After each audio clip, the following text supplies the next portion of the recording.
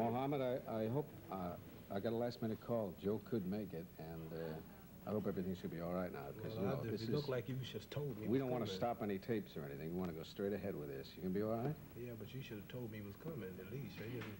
Well, here is Joe Frazier. Yeah.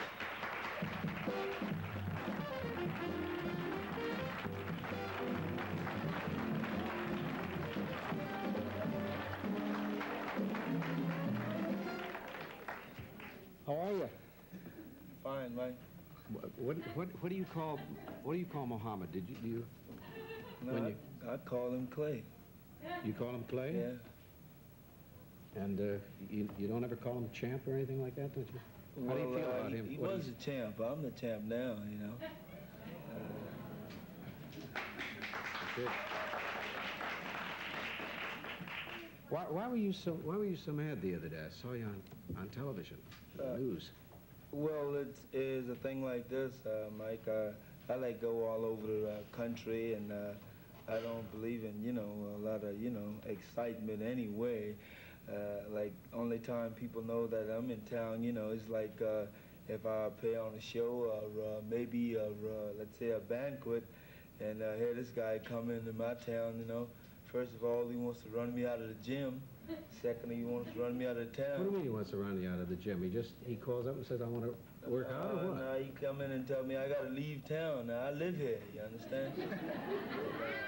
I ain't going nowhere, you know.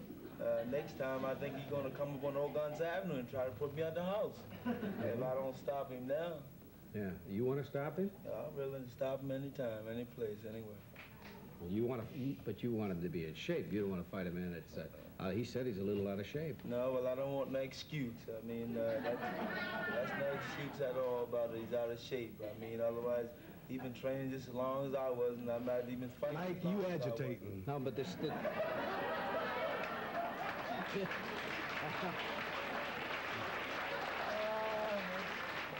I also got a crazy pair of bookends on him. But I might be a tall, thin MC at the end of the show. Now, wait a minute. Now, champ, you say that this man is only recognized as champ in certain states, and you're recognized throughout the world as the champ. And you have the belt. Well, he's, you know, I mean, my problems have nothing to do with him. He's got to earn a living, you understand? He's got to keep, I mean, I wouldn't tell him to stop fighting because I'm having problems with. But do you tell him, call him up and tell him to leave town when you're here? Tell him to get out of the gym and all? Well, I didn't actually put it that way, you know. I just said the town. How did you put it? The town's not big enough for 2 world heavyweight champs. This show might not be big enough either, you know. Yeah. Could you beat this man? Well, I'm 3 years out of training, about 25 pounds overweight, but... What do you weigh right now? About 230. Fight weight's about 210. What do you maybe weigh, 20 Joe? pounds. I'm about 215, and my fighting weight about 204. But I think if we have a chance to meet each other, let's say soon, I think I'll come down to about 200 or 99, 199, so I can be fast. Because I know I'm going to need speed to catch it with him, you understand? Now, wait a minute. By that, are you implying that he's going to be running around? Oh, he's going to put his bicycles on, no doubt about that. Muhammad? I haven't seen him 7 days from that fight, you'll be a week-old ghost. That's right. Well, I don't know. He doesn't look too frightened, but you mean before the fight he's going to be? You ever... The only time I'm afraid of that I get frightened and nervous that he's not going to show up on time. That's what I'm afraid of. Is this fight a real possibility, Muhammad? All I say is this, I don't think it's justice to the boxing game that he don't have a chance to really show the world that he's the real champion, not elimination or a political title, but the real physical title. It's injustice to him that he can't tell his grandchildren or he can't look his fans in the eye and say that I won the title from the man who was actually the best, and he should have a chance at that. You need a license to fight. Can you get it? Well, I really don't know. It's up to the boxing authorities, you know. Do you want to fight him? Well, I would say this.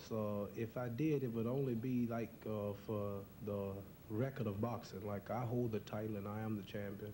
And I really know I'm the champion, and he really, financially, he's the champion, you understand? So see those diamonds, can you get a camera on all those watches or rings? Wait a minute. Hey, the rules are you don't go beyond the microphones, guys, okay? They was. Because you're going to see a real ghoster any second. they were his watches and rings.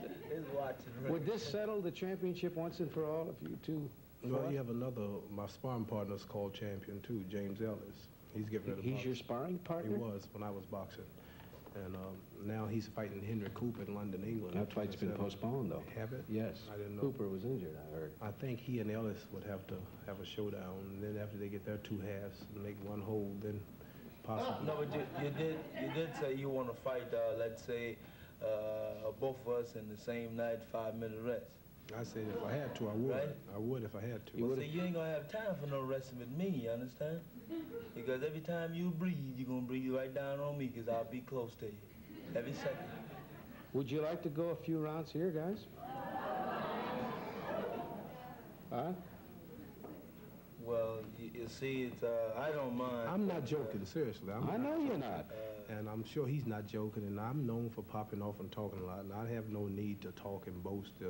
If I ever had a license or something, then we would seriously consider fighting him. So it's all up to the boxing commissioners and the people. Where would you like to fight? Well, you ask these people, would they want to see us box? Would you like to see? You better believe it. And that sound will echo all over this country. I mean, the people. If the people were voting, it would be on. It's just a few people in If you had your government choice of locations, where would you want to fight, Muhammad? Well, I don't really know. I think Well, it really doesn't make any difference to me. I mean, I was getting ready to get it on down to the gym yesterday. That's big enough down there for me. Yeah, but you don't want to do that. I mean, this should be the biggest gate in history if you two meet. And you don't want to do it in the gym or all day. Where would I want to fight? Yeah. It doesn't make no difference to me, you know what I mean? In hell, be this is good, you know? If you permit it, they permit it, you know, right here, it's good enough. Doesn't make no difference. Well, Muhammad isn't in shape, and he's how many pounds over? And he doesn't have any trunks. Besides, fighters don't fight with their bare knuckles anyway anymore. You got to. I mean, your hands have to be managed. And Soupy's sitting here with. These are dangerous weapons. These are registered. Why are they dangerous, Soupy? Well, because they have nails in them. Well, I want to wish, ladies and gentlemen, I do want to wish the best of luck to two fine athletes, Joe Frazier and Muhammad Ali. Yeah.